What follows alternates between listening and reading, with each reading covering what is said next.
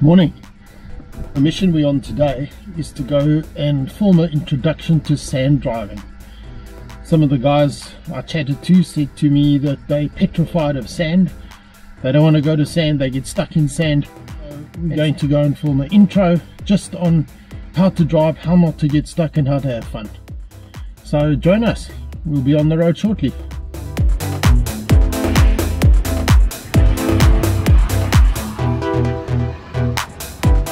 I'm Greg van der Reis. I've been leading expeditions and driving 4x4s in Africa for almost 40 years. Join me as I explore my new home country of New Zealand.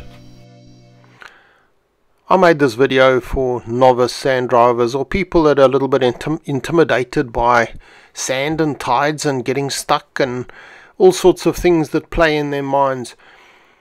Sand driving is really great fun. The first thing is your tire pressure, which we'll talk about in a bit more detail. So you have your tires deflated. You need a moderate speed. You'll notice I'm going fairly slowly. I'm not going too fast. You don't want to get airborne. You need momentum, especially on the inclines. If you make sharp turns and your tires are deflated, they can come off the rim, and you don't really want that. That's another whole exercise to get the tire back on. We don't drive on vegetation, and a basic is you go straight up and straight down. If you do that, nothing can happen, and you can drive up and down dunes and you will be fine. The next little point is be easy on the brakes and really apply brakes hard. You tend to get a little bit of a lump in front of your wheels and you'll find it difficult to pull away. So when you're stopping, try and stop on the level or on a decline, not on an incline. It just makes it so much easier. Okay, the tires are deflated. We have found the easiest way is to take the valve out. Got a little valve tool, and it's a lot quicker than just pushing the valve or even having to screw on a gauge all the time. I then use an old-fashioned gauge. It's made by Snap-on, so it's really good, and this just pops out with the pressure. It's very easy to read the pressure when you take the valve out, so you just push it on, push it on, push it on, and stop when the pressure's right. The only disadvantage of taking the valve out is that if you let the valve go, you're unlikely to find it, and it's going to shoot a fair distance, 3-4 meters. And by the time you find it, your tire will be flat and you'll have to pump it. So just always have a spare valve with you.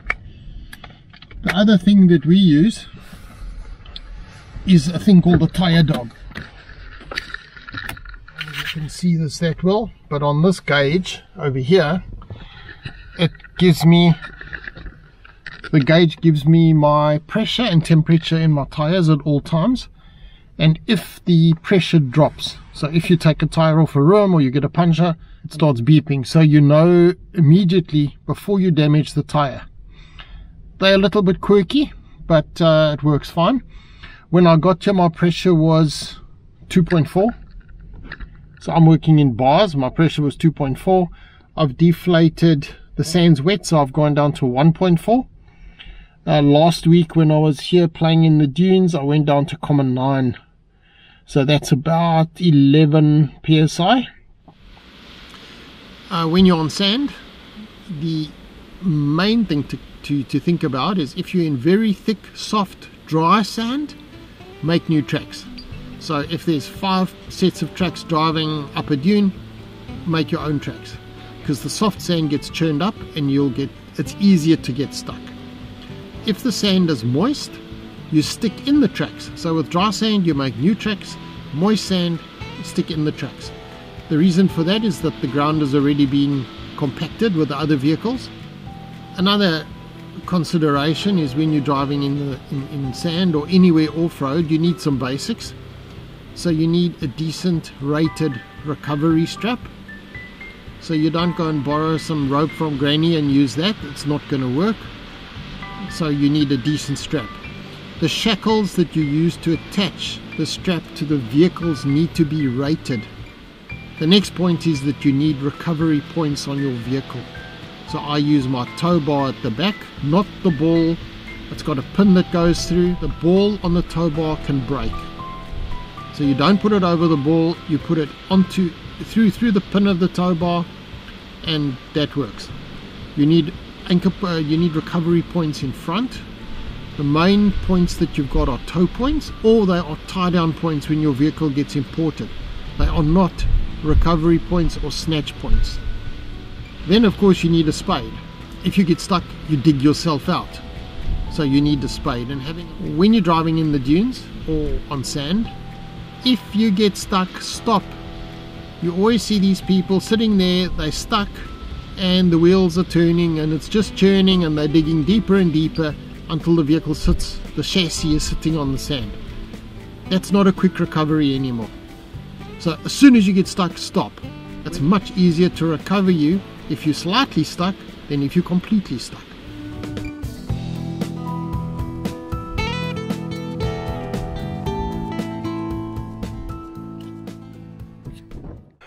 In the intro I spoke about descents very briefly. The main things to consider is first go and have a look what's at the bottom of the descent. I went down a descent one evening, we were driving dunes in the dark. I never noticed that there was a little dune in front of the base, and I dug for probably 4 hours to get myself out. So go and have a look. Also, the main rule is that you put the vehicle in low range, take your feet off the pedals and let the compression control your descent, or use descent control or L1, L2, whatever you've got. Read the manual of your vehicle before you try a really steep descent. Ascents are a little different. The main thing we're going to consider is momentum.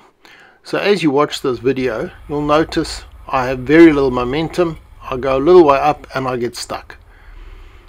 Then I reverse and I try again, but I have a little bit more momentum and I don't have any problems. It just makes it so much easier. I'm not talking about hitting the dunes at speed. I'm talking about just having a little bit of momentum to get you up the dune. It really makes a big difference. If you want to try and drive up a really steep dune, you might need quite a lot more momentum. And also, before you go up, send somebody to the top, let them have a look what's there, that there's not another vehicle. Look what's on the other side. It could be almost a vertical drop off, or there could be bush, and you go over the top and then you're really stuck. I'd driven this track 3 or 4 times during my filming of the video. The first 2 times I pulled away and I got stuck. I didn't have enough momentum. I went back and tried again, and then it worked. It makes such a difference.